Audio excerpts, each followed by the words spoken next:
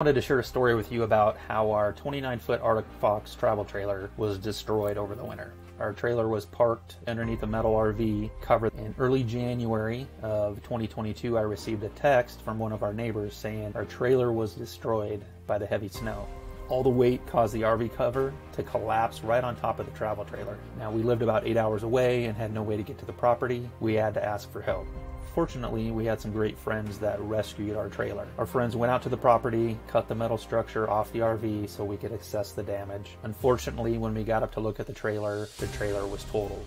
We were fortunate to have a support system in place. That's the point I wanted to make about this video. The travel trailer can be replaced, but building a community and having a support system is essential to healthy living. Now, I hope this story encourages you to have a support system in place. Let me know what you think about having a support system, and if you do have a support system, in the comments below.